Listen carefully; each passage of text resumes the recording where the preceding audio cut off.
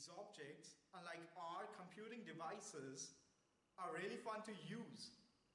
Think about a pen. Give it to a toddler and he'll create really interesting designs. One almost inseparable aspect about these objects is that of gestures. Gestures are the window of interactivity for these objects. As a child, I was always fascinated by the capability of human beings to interact with each other by just the means of gestures, be it from any region, religion, age, or color. And it's not just a capability of adult human beings, it's also present in our newborns, even our pets. Gestures is almost a universal language. Fast forwarding my life to 2011, it was a year when Microsoft announced Windows 8 Developers Preview. Windows 8 was amazing. It was fast, it was beautiful. But the only thing that was confusing the users was the missing start button.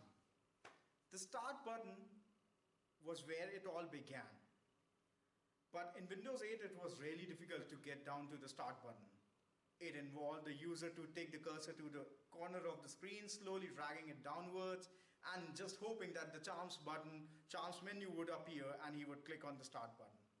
It was really frustrating. So we thought about a solution.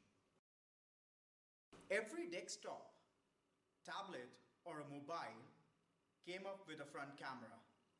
This front camera was for video interaction, but went mostly unused until we humans started taking selfies. Selfies are awesome, isn't it? But we just thought of another use for the front camera. How amazing it would be if we could swipe our hand from right to left in front of the web camera and the start menu magically appeared. Or from right to left and toggle between apps, or from top to bottom to take a screenshot, or bottom to top to show the desktop. So that's what we did. Using OpenCV and Visual Studio as a platform, we employed skin detection algorithm to identify a user. And we narrowed onto his hand using defect tracing and contour mapping and formed a region of interest. So when the user moved his hand from right to left or from left to right, the region of interest followed. And this motion of region of interest, we used this as a trigger. The results were exciting and we could get the start menu just by a swipe of hand.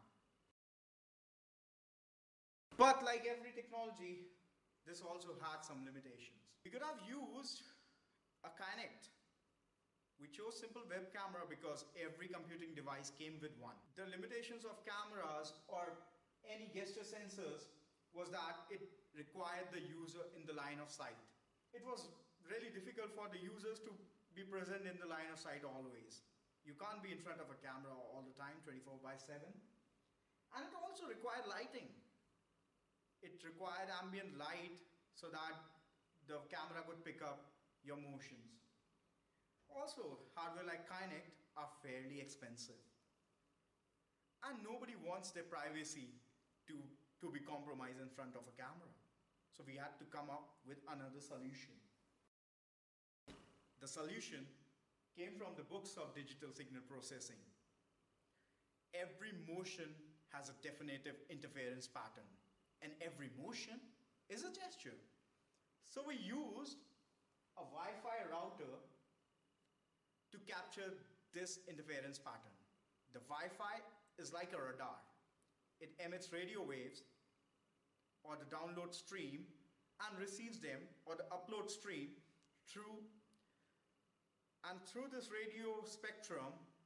We just used to care about the digital signals, or we used to care just about the data and used to ignore every other data as noise. But now, if we capture the data of the interference patterns created by the motions, we could use them as a trigger. The radio waves also carries these interference patterns.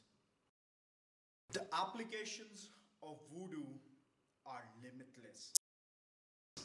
Think about controlling your devices without even touching them.